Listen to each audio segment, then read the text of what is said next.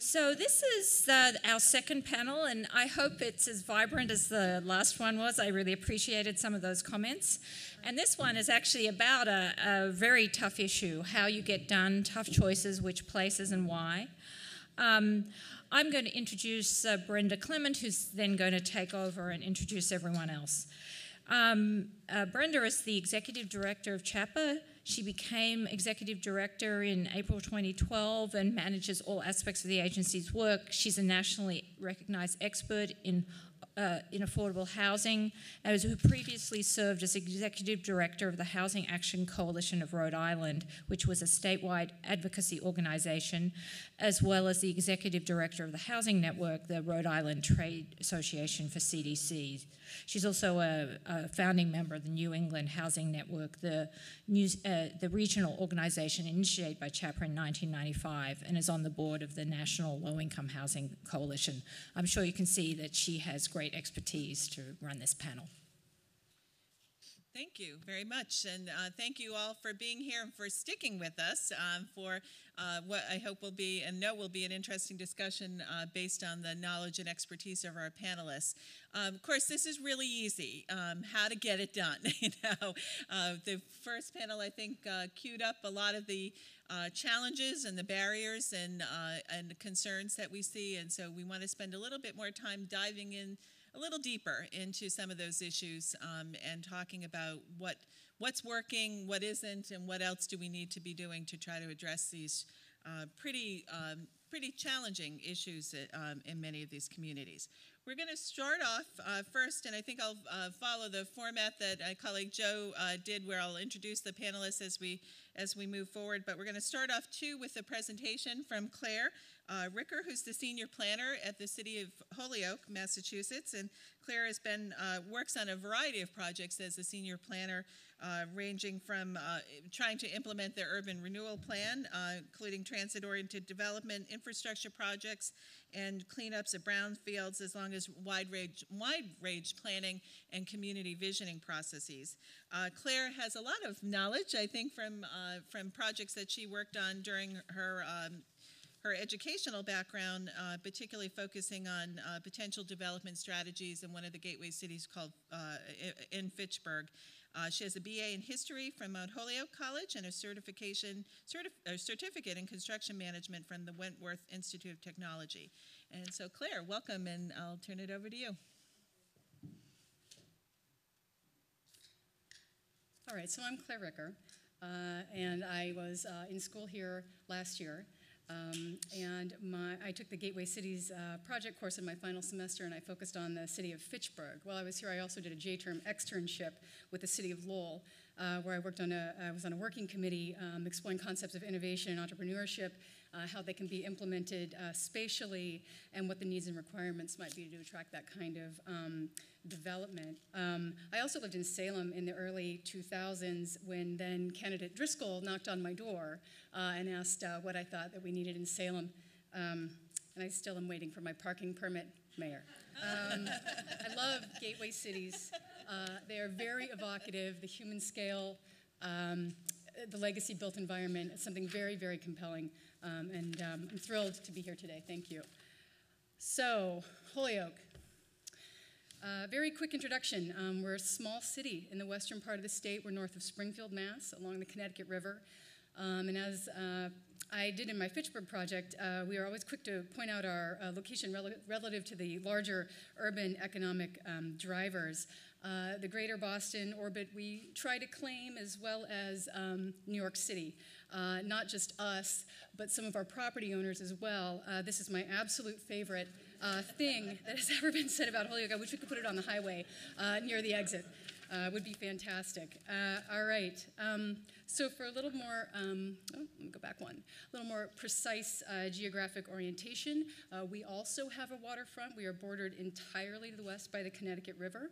Holyoke was the first planned industrial city in the country, taking advantage of a 30-foot geographic amenity, basically, where the river just drops. They dammed it and used the energy to power mills and the downtown in general.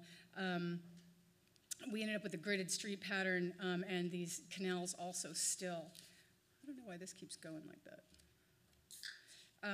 Holyoke was known as the paper city, and again, this is very typical of other gateway cities, the physical features, river, mills, and this industrial infrastructure.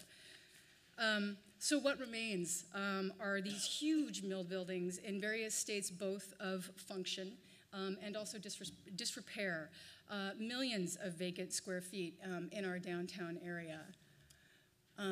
Also, just legacy architecture of this Victorian and Edwardian industrial city. Charles Atwood designed Holyoke City Hall. H.H. Richardson designed our train station.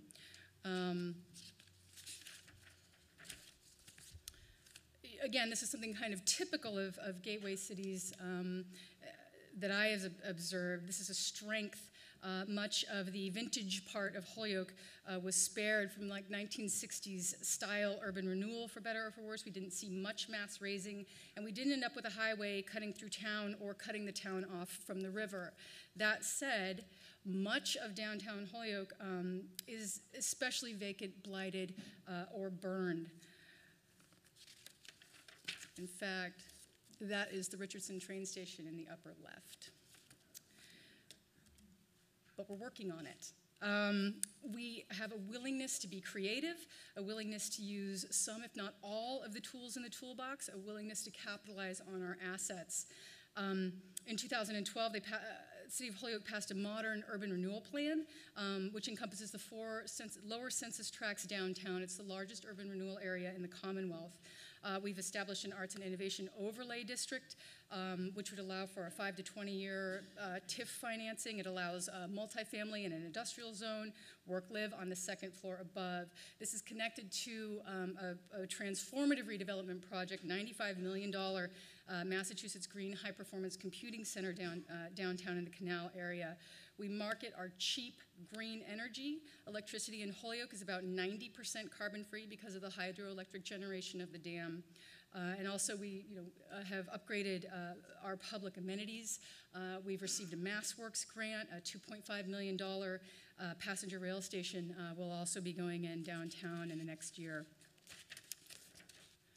So this is not my image, but it does show massive investment and initiative in downtown, resulting in great projects and upgraded infrastructure. So this is our canal walk we will be putting in phase 2 this summer. That's a $4 million infrastructure project that will be going in on our second level canal. And this is the result of the first level work. So we've been taking advantage of most, if not all, regulatory initiatives. Chapter 43D, we got $100,000. Chapter 40R, which is smart growth, gave us a grant of $350,000. Green communities, we seek funding through that program for a variety of efficiency projects. In fact, I sadly had to miss the luncheon today because we had a grant due at 5 p.m. And I was there this morning, and there was this big problem, so we had to fix it. Anyway, the grant's going to go in. And I'm glad to be here now.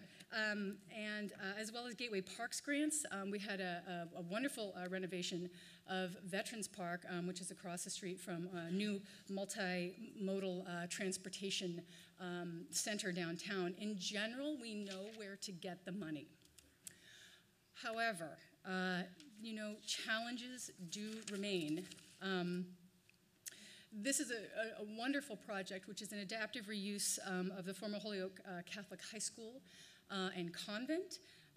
They will be using tax credits and private financing. This project was envisioned as a mixed income housing project with some available market rate units. However, as it's progressed, the market rate units that have been planned have been mostly eliminated. We're stalled right now, waiting for historic tax credits. Along with other gateway cities, we are eligible for the HDIP program, but unlike some of them, we have not had a project yet that proposes taking advantage of that program. So, the challenges. The greater issues obviously remain. There's a devalued property market with this rapidly deteriorating existing building stock. Some of the things that make Holyoke such a wonderful place to be are really falling down around us. In a few years, adaptive reuse of some of these structures will not even be on the table. The development expectations, developers tell us they can't make projects work, housing projects especially for market rate, or we hear, yes, we can do it, yes, we can do it, and then they come back, developers will come back to us and say, actually the bank says that we cannot. When projects do happen, especially housing projects, requirements for how long the units are required to stay income restricted can be 99 years or longer. When you go to refinance these projects, they'll tend to tack on another 99 years. 21% of all housing in Holyoke is income restricted. 40% of all rental property in Holyoke is income restricted. That's the second highest percentage in the Commonwealth.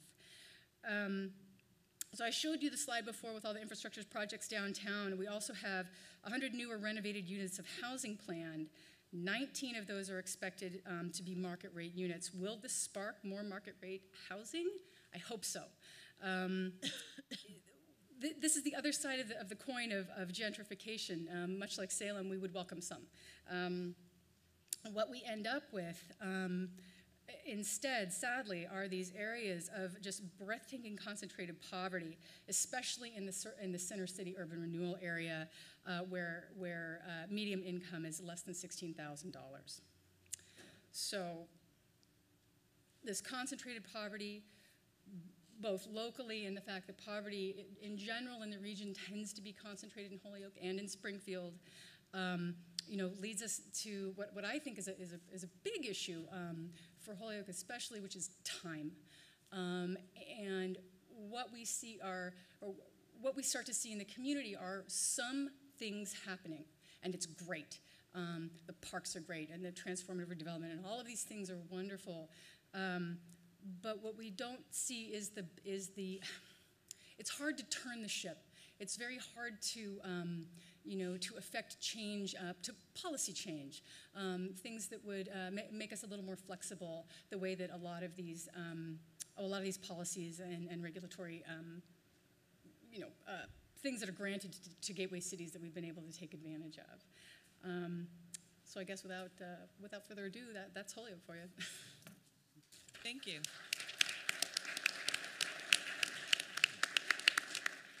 Thank you. Gave us a lot of food for thought for our discussion as we continue. I'm going to keep going down the line and turn it over next to Ben Forman, who's the research director at MassINC. He is the lead researcher and program, has co-led the MassINC's Gateway Cities program. He's authored a number of papers and publications on the issues and challenges of gateway cities for MassINC as well, too. So, Ben, I'll turn it over to you to talk about MassINC's involvement in gateway cities and your thoughts about how we get it done. Thank you very much, Brenda. It's really exciting to be on this panel to get to talk about what we do about it, because I've been working on this for 7 or 8 years now, and really eager to see us roll up our sleeves and do this work at scale. And I think that we really are approaching that second phase where our communities have more of those opportunities. And, just a side note for planners who are in the room, students, I'm a planner by training, and I've been doing this policy work, and it's tedious, and you really have to be in it for the long haul. So I envy people like Ann who actually get to build something, and I don't want to deter you from doing it, because we definitely need people who are interested in the policy work and the urban planning work, but you need to have some fortitude to stick with it. And I think sticking with it does pay off, because you can make an argument and hopefully it starts to spread. And I think the argument about doing something is it's the state's job to do it. Basically, the federal government has done, washed its hands, and I think, and is not really providing communities the resources to rebuild and reposition for a new economy.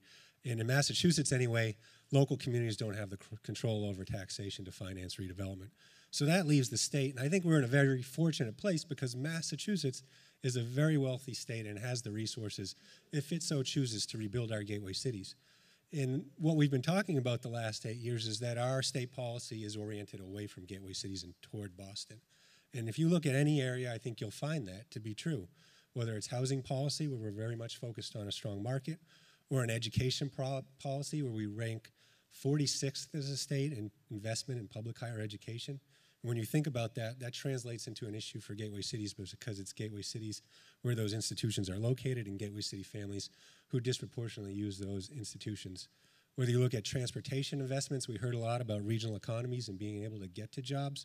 We've built a very robust transportation system to serve other parts of the state and really forsaken public transportation in other communities. So I think it's a state agenda that we're trying to move forward. I think it's an agenda that the state has the resources and wherewithal to support.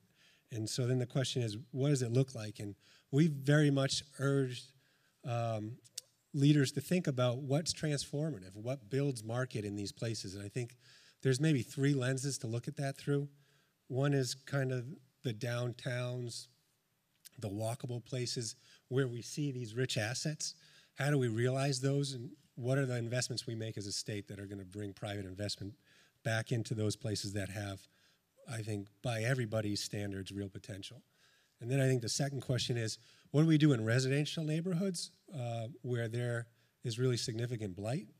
And that's an issue that we can solve because, as Prabal showed, we haven't, the market's not strong, but there are people that are living in these places. The housing is more or less occupied. So why aren't those neighborhoods as strong as they can be? What can we do to strengthen all of our neighborhoods? There really are only a few dozen neighborhoods in the whole state that are really seriously disinvested. That's a manageable problem that I think we can come to the table and figure out how to be transformative in that sense. And the last area, which I think is really important, is how do we be transformative from the perspective of industrial assets? I think we overlooked industrial policy for a long time, and that has been to the detriment of our gateway cities to be regional economic engines. I think one example that I've been thinking about recently is just look at the Port of New Bedford. That's an exceptional regional economic asset that the state has put, virtually zero investment into for decades now. And I think, if you compared that to the Port of Boston, Massport, it's interesting that we name it Massachusetts Port, but billions of dollars of investment have gone into the Port of Boston to make sure that that creates jobs and blue-collar jobs, especially for folks in this region. So those are kind of three lenses, and my case for really the state rising to the challenge to work with our gateway city leaders. And I'll stop there, but I got lots of other things that I'm waiting for those salvos. Okay, let's finish letting all of our panelists get in. I'll go back. Sorry, didn't mean to skip over Anne, but we'll go back to Anne, who is the Executive Director of the Neighborhood Developers in Chelsea. Anne has been working in Chelsea since 2004 and working on the ground and in a tough environment, both from the gateway city's perspective, but also during a difficult time during the economic downturn as well, too. So, Anne, can you talk a little bit about some of your experience on the ground in the gateway cities and what's been working and how do you think it gets done on the local level? Sure. First, I just want to,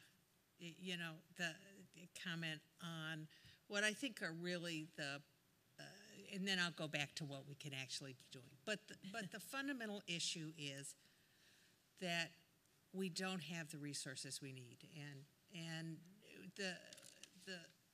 despite what the state resources, there's been a diminishing amount of federal and of housing resources for many years now. It's been a pretty steady downward slope, and I don't think at the state level we can fill the gap for what we've lost in federal resources. And at the same time, for over 100 years we've had growing income disparity. So when we look at these gateway communities, these are places where people have been displaced from wealthier communities, have been pushed out, and keep getting pushed further and further to the periphery. So that's really what we're really looking at is just a bigger trend and what sorts of resources we have and bring to bear. And so this issue of breaking down the silos is the critical issue. And I will really tip my hat to the feds who have been trying pretty hard to think about those issues. So I've spent the past week or so learning to have deeper conversation with our local police as we prepare for a Byrne Criminal Justice Innovations Grant or something. And it requires civic engagement and policing working together. And right, and that's really I think the key. And I've often said to Prabal, what an audacious challenge to put to the cities. And if I had gotten to ask a question before, I would have said, so how do we take that audacious challenge about building collective leadership, collaborative leadership? How do we take that to a regional level, to a state level? Because what is working, and Chelsea's a pretty interesting laboratory to be working in. What's working is that we actually are having collaborative leadership. And so when Aaron went down his list of resources, and he mentioned some of the resources we'd used and talked about the box district, but we had used every resource that he listed, and then some at the community level. I've spent the last 9 months meeting on a several times a week often with our city manager, with our superintendent of schools, with Molly Baldwin, who heads ROCA, with the police chief, around how do we tackle our toughest community. And we really have come up with it. So we have one neighborhood that's, and I think a lot about policy issues. I've been deeply involved with policy, but it often feels like it's when you test it at the local level that you get it's a reality check. So here's our neighborhood. It's 20% of the land mass. Now, Chelsea is only 2 square miles, so it's not even 2 square miles. So it's pretty small. 20% of the land, 36% of the population, 51% of the school children, 65% of the crime. Over a third of the people live below the poverty level. Virtually everyone is below 80% of area median. So we say, how do we move the people and the place? And that was our question. How do you move people and place out of poverty, but without a lot of, and it's a highly transient neighborhood, and we know that means school disruption, so poor school performance, which brings down the welfare of the city as a whole. We know that it increases chance of poverty, crime, and grime. And so we've said it actually isn't, much as we all want the simple answers, right? It's always, what are the simple answers? There actually aren't simple answers. The simple answer is you have to have collaborative leadership around those simple goals. And then everybody has to bring their resources. So we said you have to change the place, the physical condition, you have to change the quality of life, and you have to give people resources to move out of poverty.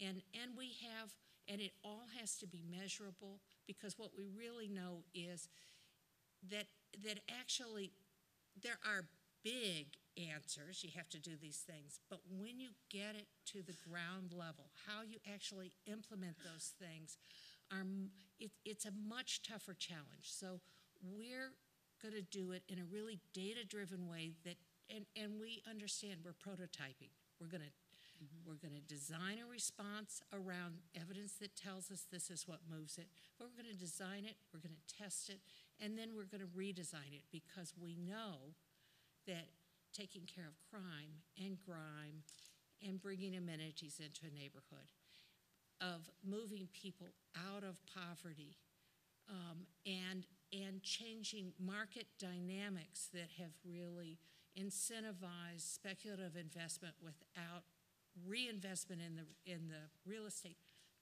that's a tough challenge. So that's what we're working on in Chelsea.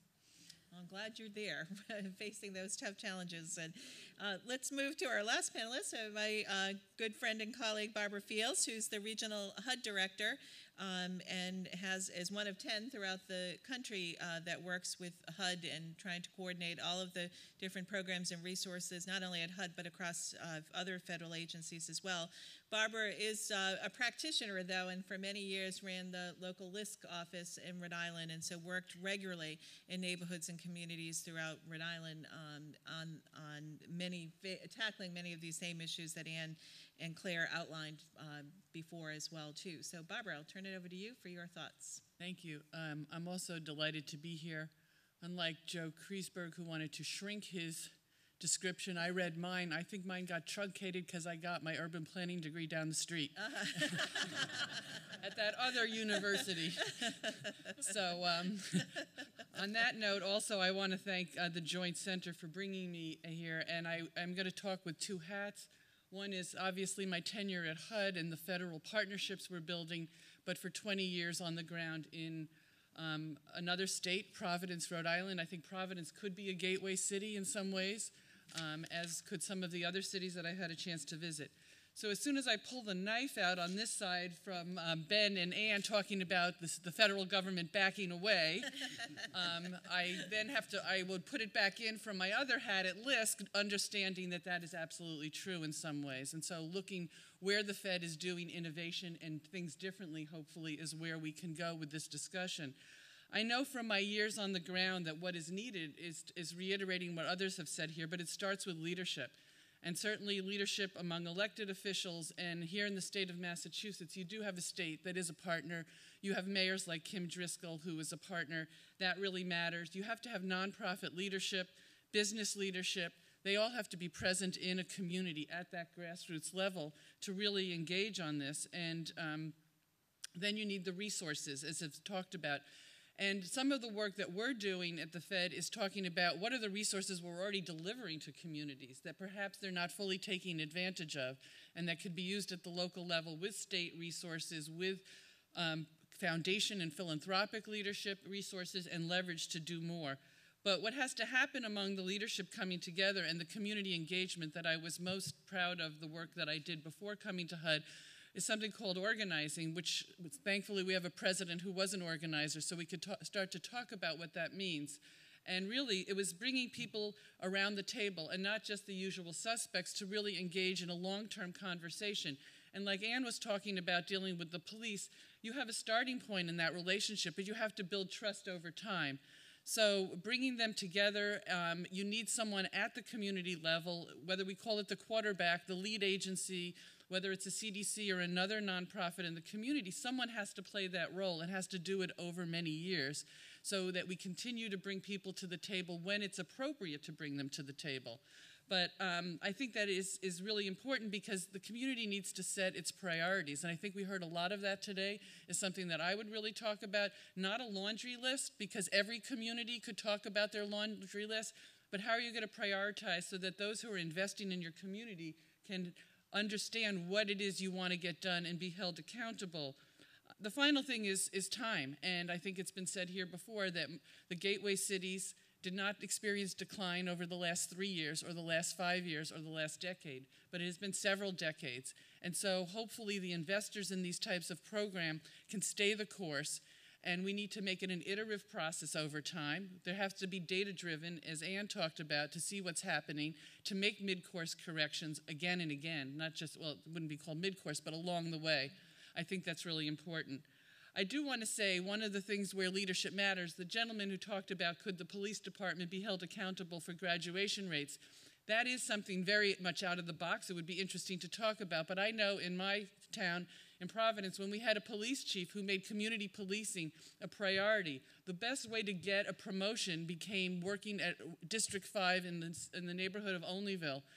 The current police chief was the district captain when community policing was instituted. And when he got promoted, I thought, oh gosh, we'll never see another lieutenant in that neighborhood. But because the chief of police was committed to this over and over again, we're now on the third lieutenant in that neighborhood. And people, all the young incoming police officers want to be involved in community policing because now they see it after the number of years as the way to get promoted, to do further in their own career because things are happening there. Crime has been driven down in that neighborhood because of the work of the Onlyville Housing Corporation. And they served as that role as that intermediary in that neighborhood, bringing people together. And I could talk more later if people are interested in the work that went on in Onlyville.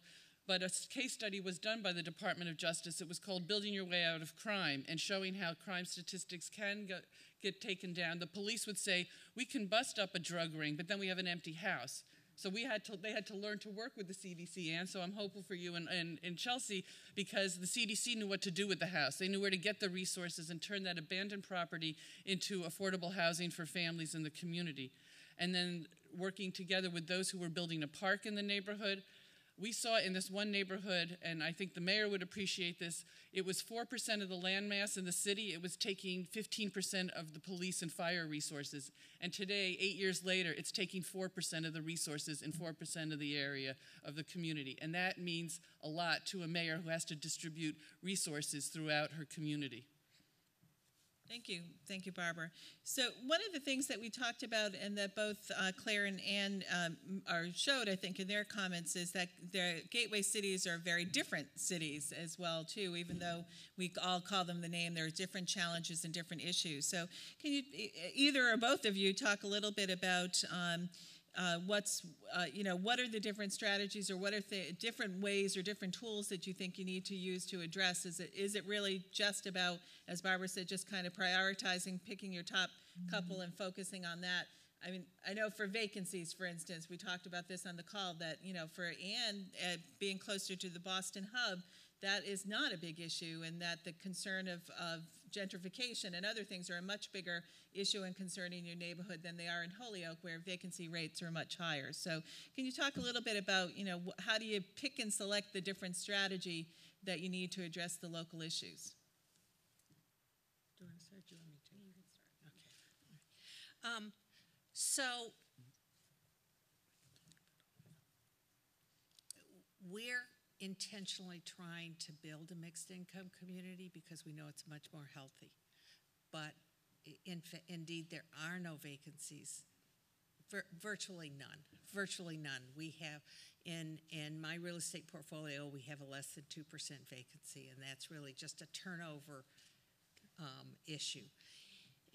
Throughout the city, there aren't vacant and abandoned housing. And if there is, there are people who are living there, just squatting there.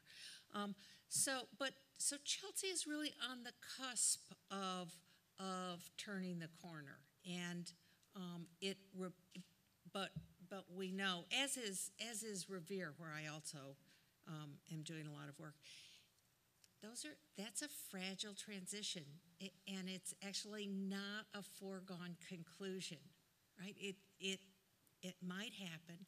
There's great groundwork that's been built, but you still cannot do market rate housing in the neighborhood that we're trying to get some mixed income housing going. You still can't do it without some form of really patient equity or some form of subsidy. So we've successfully built a mixed income neighborhood, the Box District, in what was a formerly industrial area. But the market rate housing, every single piece of it required some public investment. And so, and the most recent public investment was was sort of a precursor to a fund that MHIC is putting together, the Healthy Neighborhoods Equity Fund, which is really one of the types of tools that we could use, that it offers an opportunity to stimulate growth, to take a level of risk that the private market isn't going to take, and with an opportunity for a return that can then, of course, reseed that sort of investment. So I think that one of the real critical issues are having tools that allow you to build that sort of market rate housing, market rate workforce housing that would make it a healthier neighborhood.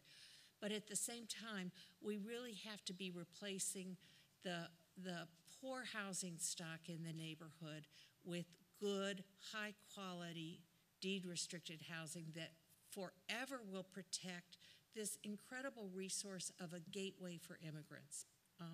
And so that's where I come back to. There indeed are lots of people there. So it's not an issue of traditional disinvestment.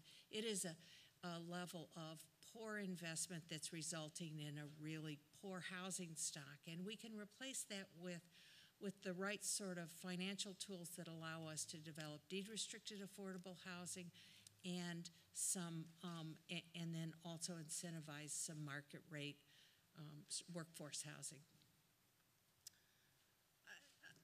I think I can speak to the idea in Holyoke. We are so overwhelmed with vacancy that so often our choice is between something or blight. And I have to hand it to the community, very educated, certainly about some planning issues. We don't jump at every project.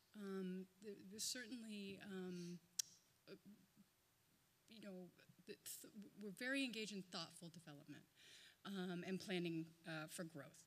And that includes putting smart growth principles and parking requirements, all these things that kind of go along with residential development, and trying to think very, very holistically about not just having something there, but having really the right thing there. I would say that's pretty much how we're working. So Ben, just to drag you in on the conversation here, I mean, we get a lot of pushback as in the affordable housing world from gateway cities who say no more affordable housing. But how do you produce mixed income housing in weaker markets like Holyoke, but even transitional markets like... This is a great question. Let me just start by saying I want to qualify my opening statements in the sense that the Patrick administration has been incredibly creative in finding ways to put money in to gateway cities, and has done a lot in the midst of a fiscal crisis, really. Yeah. And one good example, I talked about underinvestment in the Port of New Bedford. They came up with $100 million to build a offshore wind deployment facility there. So I guess where there's a will, there's a way. But the bigger issue that we're getting to here, and I think it's really important for us to think about, is that our affordable housing resources are anemic, and our weak market housing resources are non-existent. Right. And so I think in the state budget, we're maybe spending 0.7% on housing. And the reality is, every year we spend more and more on housing, on healthcare. Nobody's getting any healthier, in large part because the housing market is taking such a toll on people. I think a real physical toll on people, especially in the greater Boston region. And so there should be outrage here. And I don't think we should retreat and say there's no more money. I think that we got to say community development as a field has accomplished a lot. We know more now than we ever have. And that investment in our gateway cities, whether it's the strong market ones where we need to protect affordability and make sure that there's a place, particularly within greater Boston, for people to live in a healthy way. But I think also on the other side of the coin, in our strong market environments that aren't far away, our weak market, it's Friday afternoon, our weak market environments that often aren't far away, a city like Brockton, where if we can transform that weak market, we can make it a reservoir of housing opportunity that really expands the regional housing market in a significant way. And I think that's critical because suburbs aren't going to build that housing. Our gateway cities want to. If we can make the market work in Brockton and Lynn, in a lot of places we could build more densely, we can create more units, address the lack of supply, and I think produce real long-term benefit for taxpayers. But it's only going to happen if we say enough with healthcare spending, are other things that really don't provide the kind of return that we get on housing investment, and really get new people to the table, not just our traditional housing advocates, but other people that recognize the challenge and help them become strong advocates for that state investment. Well, and I think along those lines, there is a lot of discussion, certainly within the housing community, around how to better link up housing and healthcare, and how to try to figure out how to quantify the benefits of good housing, but not only just housing, but crime prevention and safe neighborhoods and communities and walkable communities and so forth, and how you better connect those up and show that there is a value in creating in the housing and community development work that we do, and making sure that we try to direct the resources. But I mean, we're all still struggling with how to quantify that and how to show that in community benefit agreements and other things. So I don't know if anybody on the panelists, if Barbara, if you want to one of the comment on things, I think that each of the gateway cities needs to drill down into their community and decide what's best for them. But one of the things that HUD has done is our Sustainable Communities grants, which are mostly now wrapping up, was an federal interagency partnership between HUD, EPA, and DOT, and in some places USDA. And these Sustainable Communities grants, we did 148 of them around the country, 25 of them here in New England. They were urban, they were rural, they were suburban, and basically they all had the same message. Most places are looking for some type of economic resilience, to have a diversified economy, to attract outside investment, to have inclusiveness. And so, for example, Holyoke is part of the Knowledge Corridor, so there were attempts to look at a regional housing market. Now, one of the things in New England, we're so proud of our local control, we don't have county government, so it makes a whole different discussion that we have than when I'm at a meeting with the other 9 regional administrators and they start talking about King County in Washington. I'm like at a loss, because we don't do decision making that way. So I think our grants actually did more in New England, perhaps, because I hear from the mayor of Bridgeport. For the first time ever, I sat down with the mayor of Stamford, Norwalk, and New Haven, and we talked about our common issues. How could we work together as opposed to competing with each other for limited federal resources, or from Holyoke to Hartford? And there, of course, we had to do 2 different housing plans on each side, because the states do have different programs and different investments. But I think it is one step to think about regionally, what do you want to be doing? And then, of course, each community, each city, and then going down to the neighborhood level have to look at it. But I do think it is a step in the right direction. That office is now being called the Office of Economic Resilience, and the new person running that is a smart growth advocate known to a lot of people. I just had her in Somerville and in the Fairmount line in Boston, looking at some of the incredible work going on here. And I do think, thinking long term, what are the resources we do have? She was talking about a Department of Labor program that could link up to jobs. So I think we at HUD are trying to link into the other federal agencies, find out what resources are there, and try and help you think about it. When I come to meet with a mayor, I don't just want to meet with the CD person, who's the planning person, who's your economic development, and what can HUD do as a quarterback within government versus the quarterback at the neighborhood level, to try and reach out to other federal agencies and get them to help you find out what resources they have, what do we have that we're not using, and to quote Winston Churchill, now that we've run out of money, we need to think. So I've taken that directive in our Sustainable Communities program to say, what's already out there? What can we do? What are in your regional plans that we can figure out how to deliver from different pockets within federal government that you may or may not be aware of? So one of the groups that we haven't talked a lot about yet, but I'm sure at least on the local level that you try to work with them, is business community and the local business owners, but also the groups, the chambers of commerce, all of the business associations. So does anyone want to comment at least about your experience on the local level, but how do we more engage them? And Ben, maybe you can then comment about how do we more engage them in the advocacy agendas? Why should they care about gateway cities becoming healthier, more vibrant communities? Do you want to, I don't know, who wants to start? I can speak to our Chamber of Commerce, who was an extremely active partner in the Working Cities Challenge Grant. They just absolutely instrumental and totally understood the idea that we needed to get behind some of these less funded, less represented entrepreneurs and business owners in town. to support them, and that's really where our business base is going to expand. They were quite receptive and really helpful. So.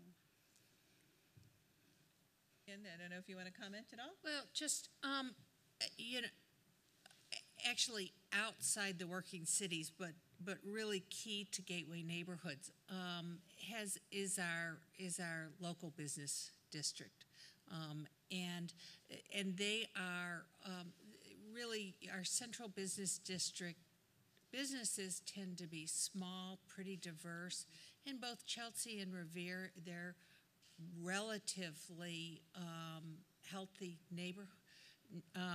business districts, but they're they're small local businesses. And one of the resource pieces that we continue to need are technical assistance and support for businesses. And the days of Main Street programs being well funded and able to help businesses grow and understand marketing and accounting and things like that. It's just not there anymore. And so I would just say that one of the pieces for retaining gateway cities as just special places that don't fall prey to only big box. Certainly, we're happy that we have big box. We're quite happy that we have a Starbucks in Chelsea now. That was one of our big victories. I gained a lot of staff time because staff didn't have to drive, to Everett to get their Starbucks. And but we worry about the economic pressures as the communities really grow. We worry about whether our small business community is going to be able to keep pace.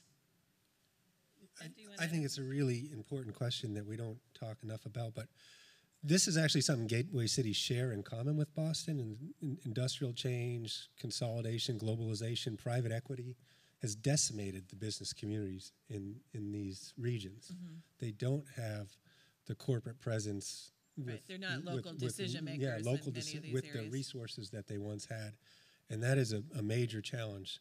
On the other hand, we're trying to get gateway city chambers to work together, and I know you know that we've been working very hard on this transformative development bill that I think would really be a game changer for gateway cities in a lot of ways.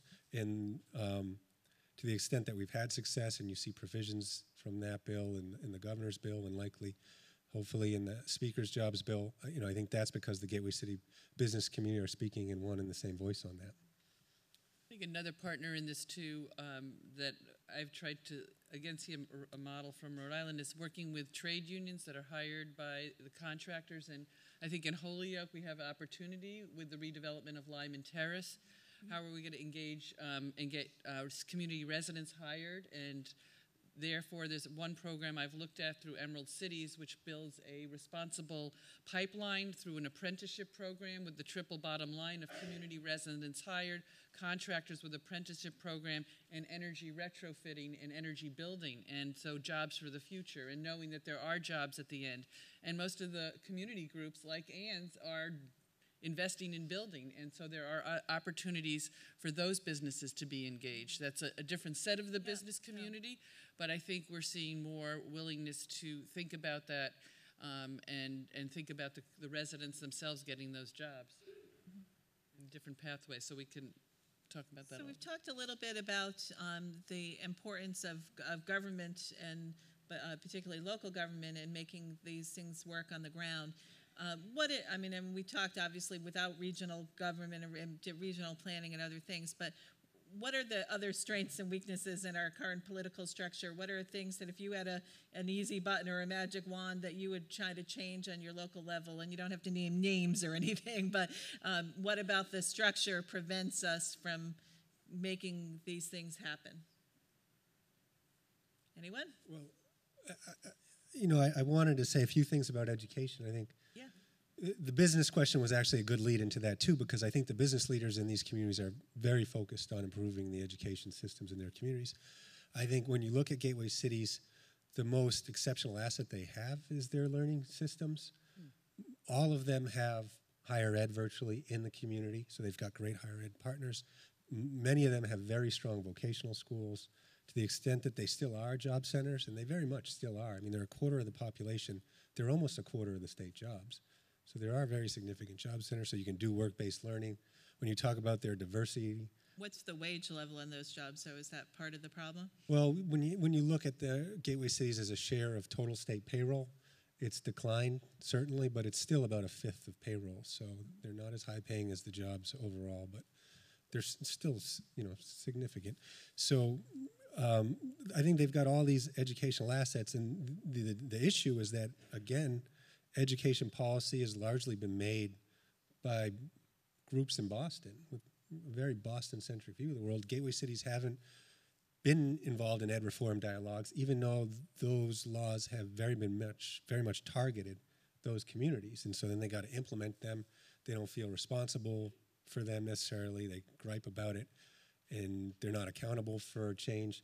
And gateway cities can't come back without their schools. And that's a really important thing to recognize. Major cities, Chicago, Washington, Boston, all those cities can go through industrial change and come back without fixing urban education. Gateway cities, they can't do that. They get, they're primarily sort of regional residential cities. Their draw is regional. They're not going to get people from all over the world coming to them that want to live in dynamic urban environments. 2/3 of their tax base comes from residential property. In Boston, it's 2/3 commercial. So really the fact that school quality is reflected in residential property values, they won't have fiscal capacity if their schools aren't demanded by somebody. So I think, trying to figure out what's the governance structure, what's the policy framework, and how do you make schools successful? For so long, it's been K through 12 schools on their own, governed by a school committee that was nominally chaired by the mayor, but many mayors wanted no accountability, responsibility for it. It was the superintendent's job. And now we're sort of moving into an era of cradle to career, really community-wide learning.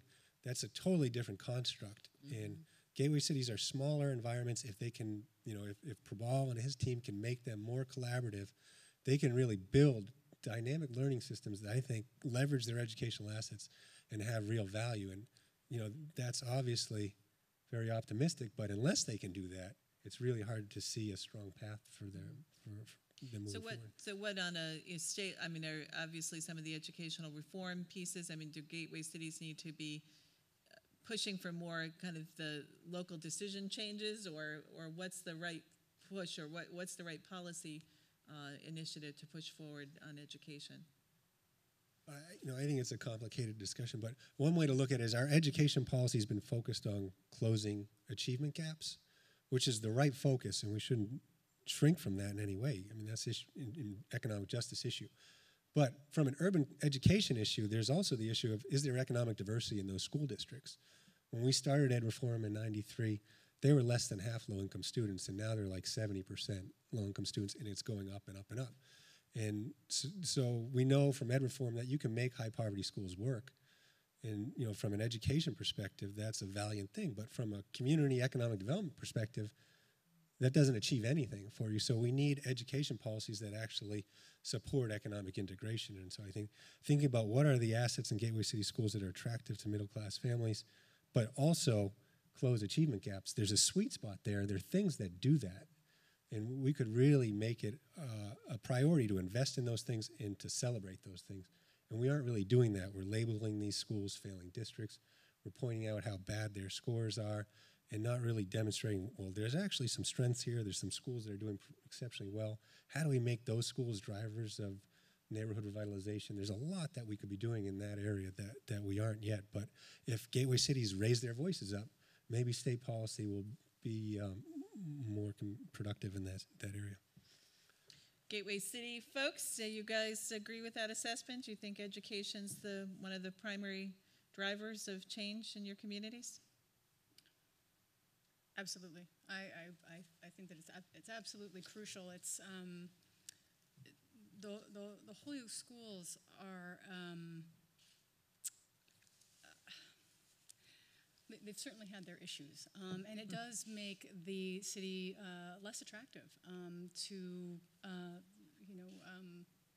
people would like to come in and open businesses and do all kinds of wonderful things in the city. It's an anchor, I have to say, and there aren't any easy answers. We have an extremely active school board, school committee, and a new superintendent who want to do all kinds of wonderful, innovative things.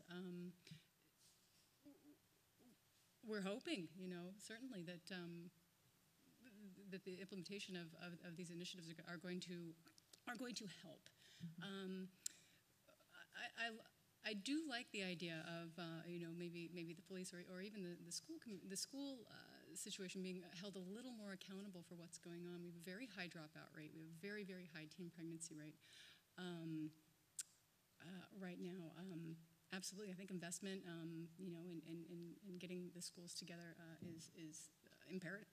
I think some of the challenge is capturing some of the young talent and energy that's coming into the gateway cities. I mean, now capital follows the people.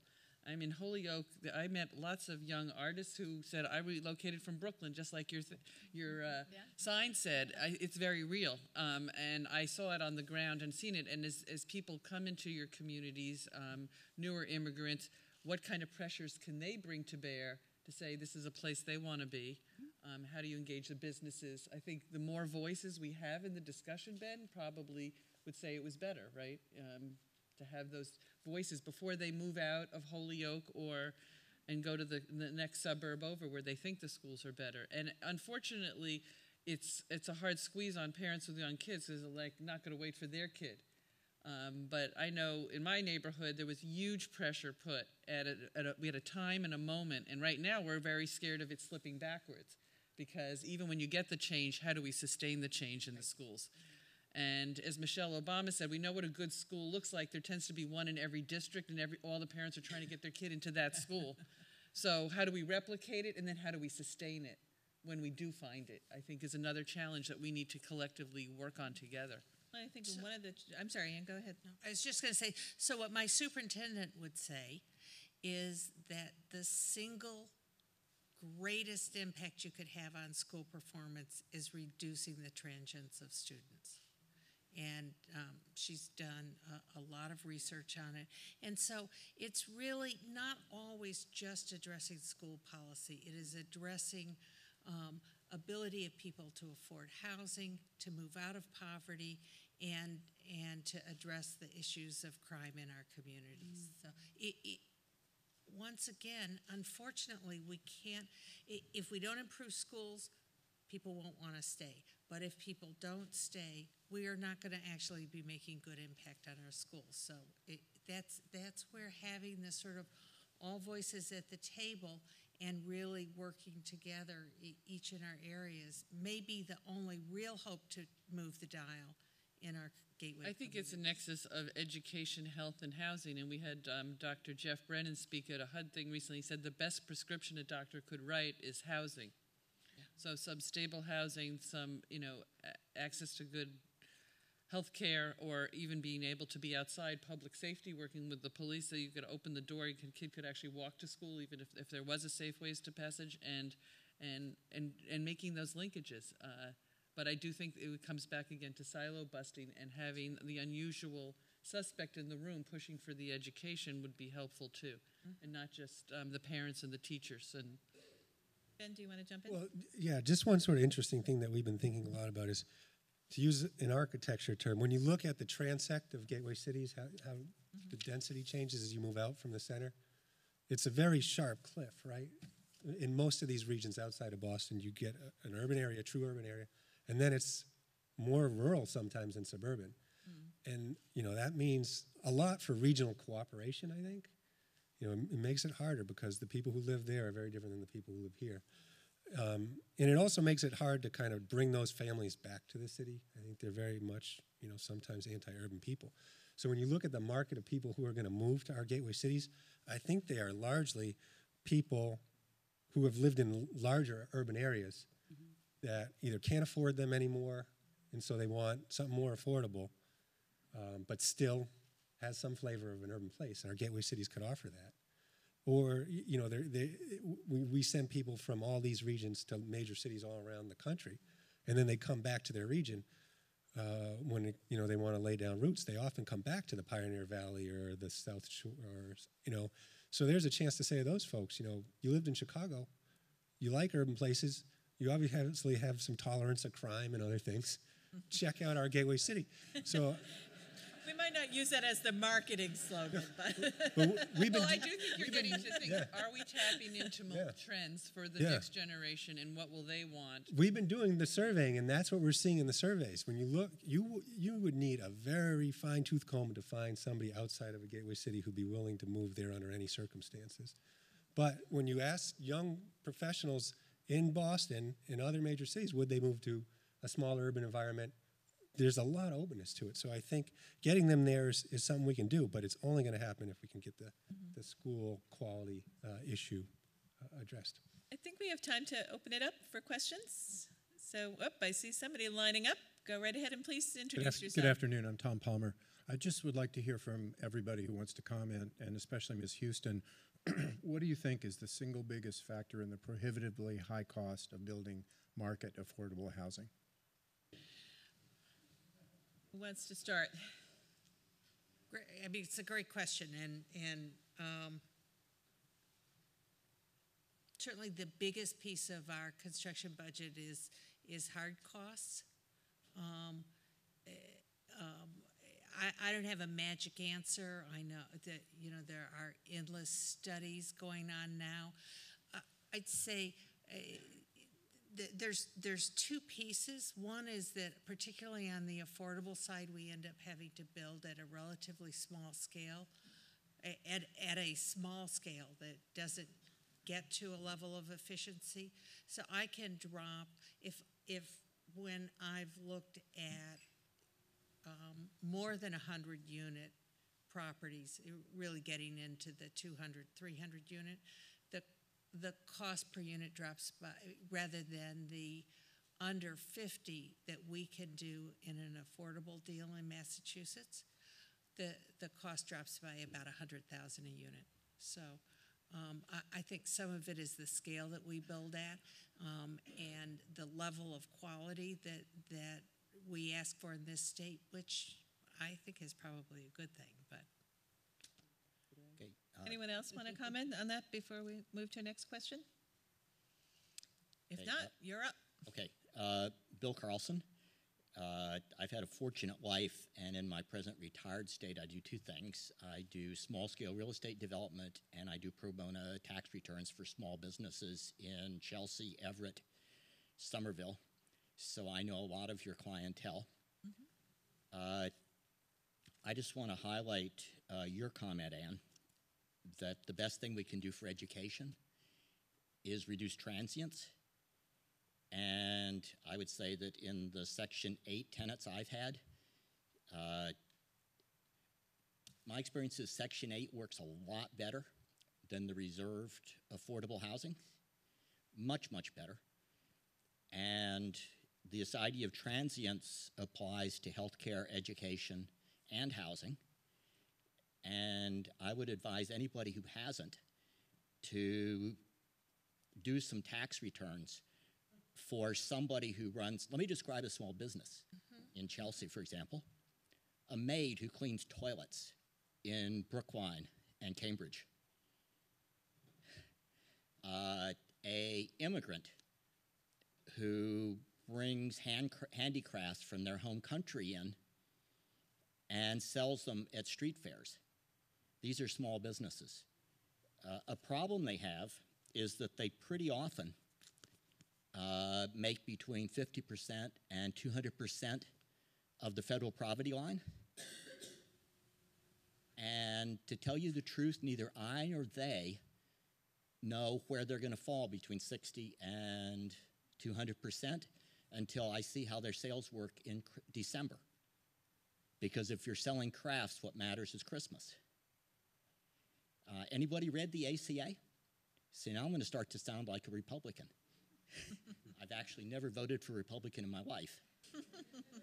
Okay, so how many of you all have done a sensitivity analysis on your rules, regulations, programs to see how they affect somebody who doesn't have a clue within 100% what their income is going to be next year. Thank you. And thank you for doing taxes. This is your relaxing week. I know we just finished 1,000 tax returns in my office, and my person is really happy that she's reached this point. Yeah. But I think you raised another challenge for working cities, though, about the somewhat inflexibility of a number of the programs, federal programs and others, in terms of who we can target and what income levels we can target. And unfortunately, none of us up here control that, but it's an important issue. Not only do we need more federal resources, but we need flexible federal resources that we can shift and target to different needs and different populations. Yes. Hey, question. Probably mostly for Barbara Fields. I'm a developer from Portland, Oregon, doing small clusters of homes, and there's this great product out there called Mutual Self-Help Housing through USDA RD, and it's not available in cities. I think it would work great there. Is there any chance of breaking down some borders to make that available within cities where people can build their homes in groups and get some awesome financing at the end? Yes, we'll take USDA's money. No, I'm sorry. You have to mimic the program, I think. I do think that they have certain programs that work in, we are working with the USDA, but their programs are limited. I am familiar with that. I have spent a lot of time actually out in Oregon, but I don't see that coming into... I wouldn't expect the boundaries to change. I'm just thinking maybe HUD can mimic it. That's what I would be thinking. I can raise the idea and the suggestion. I would also say that if you're building in Portland, there's incredible growth on all of your spines because people have understood the connection between transit and housing costs, which take up on average 52 cents from every family. And if we could reduce the transit costs, you got to do one or the other. And you have gone up 4 stories among most of your spines, which doesn't often happen here in some of our communities, and the density issue and your urban growth boundary. So we'd like to bring those two to the to the East Coast. But it's an interesting suggestion. Thank you. Yep. Any other questions before I let the panelists have a last word? One more coming. Okay. Hi. My name is Tom Kegelman, and Ann and I go back probably more years than we want to talk about, but she was one of the first people I met when I started doing community development in Holyoke, and she's been a great supporter ever since. And I think we share a lot of the same feelings about this work and our dedication to it. But I got to say, just looking at the statistics and looking at the larger picture, the recent book that was published about income inequality and the stuff that's coming out of our Congress, you just got to wonder, are we just playing with the margins here? Is there really something so crushing about our institutions that it almost represents an attack on the poor? And they're just, I just would like you to respond to that, Ann. I know you have something. Tom, I think that's exactly right, and that's why I started off by saying, I think the true context is the resources that we dedicate to poor people have been shrinking, and the income inequality has been growing at extraordinary rates. And so I think it is fundamentally an issue about political will, and to the extent that the place that I feel some hope is that when you and I first met, there was enormous division within our communities about talking about problems. And when I was working in Holyoke, the city did absolutely everything they could to run out anyone who was trying to develop affordable housing. Times have changed, and we're now at a point that across the sectors, at the community level, we're beginning to talk about what are the the critical issues? We're beginning to understand that immigrants coming into our cities play a really important role in the vitality of our economy as a whole. We're beginning to value each other and learn to talk across our different perspectives. So will that add up to beginning to change the political will? I'm not sure, but I think it takes somebody a lot wiser than I to have some sense about how you're right. That is the real fundamental issue in front of us. Ben, do you want anything? I like that question because I was actually going to make my last thoughts around that. In the last 40 years, Massachusetts has gone from the state with the most equal income distribution to one of the most unequal, and that trajectory corresponds with the increase in poverty in our gateway cities. And there's lots of research nationally that shows as you get more income inequality in a region, you get more economic segregation. And then one feeds on the other. If there's no economic opportunity in the place, you don't have economic mobility, you have more inequality. And that's where we're at. So the question is, as a state, can we do anything about it? We're spending about $1 billion a year right now in our gateway cities. Less than 10% of that is on any form of revitalization. So say $100 million a year across 26 gateway cities, less than building an elementary school in each of these cities a year. Obviously, we can do better than that. If we have resources to do better than that, I think we can find the most worthy projects and then have some transformation. Maybe not everywhere, but I think in some places it can be achieved. And so I just urge everybody to support the transformative redevelopment legislation. I see Mass Development is here, and they have really, I think, as Undersecretary Gornstein mentioned, built capacity to do this development work. And I think if we give them the tools through this bill, we can make some headway. All right, we have 2 minutes, so anyone want to jump in for a quick 30 seconds? I just want to echo what Ben's saying. I mean, he's got some great data, but I have to get up every morning and feel hopeful. I do think we saw the quote from Janet Yellen to hear the head of the Federal Reserve talking about what we're doing here with gateway cities. Kudos to Prabal and his colleagues. It isn't a panacea. It's part of the solution, and they're coming to the table and getting us to think. That's important. I think the collaboration in the federal government and breaking down silos, whether it's our Choice Neighborhoods program, working with the police and education, whether it's our Sustainable Communities, Economic Resilience, working with EPA, these are agencies that never talk to each other. So we've got to be hopeful that the resources are there. But I'll end by saying when our Director of Office of Economic Resilience came and talked about we need to plan regionally because what you do in one community to protect yourself may damage the next. Since 2000, she said we've had $48 billion in disaster recovery money that we've put into communities. And she said we need to take a look at that money as it comes in because it's not if, but when the next disaster happens, how are we thinking differently in our communities? How are we rebuilding? How are we doing things differently? So the questions are being asked, but we don't do anything at HUD. We don't build housing. We don't manage it. We invest in you. So all of you in this room have to be part of that discussion. So I particularly urge those who are students and under 40, we need you to be thinking about this with us because this work will not be accomplished in the next 5 years. It's a long-term discussion, but I thank everyone who's trying to ask the questions and think differently. Thanks. And yep, Claire, go right ahead. So I graduated from here last year, and I moved to Holyoke, and there is nowhere that I would rather be, and I would also echo that. Anybody around 40 or under 40, please, your energy and your effort is very much welcome and appreciated in these cities.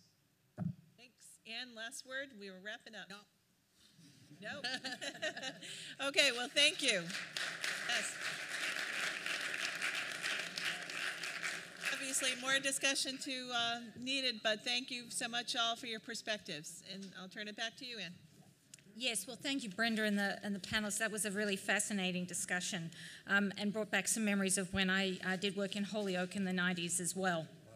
Now, I am the one thing between you and wine and cheese with the student work, but I have been tasked to just bring together some of the key themes of today. And I think I have roughly about 5 of them.